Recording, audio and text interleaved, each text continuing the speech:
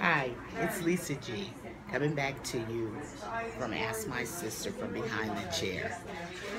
As I was saying, if you have someone or if you're someone who wears extensions, that's not a crime. It's not a sin. It's fabulous. It's, fashion forward to change your look, change your style. But be aware that wearing extensions for a long amount of time is not good. Okay, you need to vary that so that you don't cause more damage. If you're doing it to repair something or not, you need to um, be able to fix the problem but not aspirate it.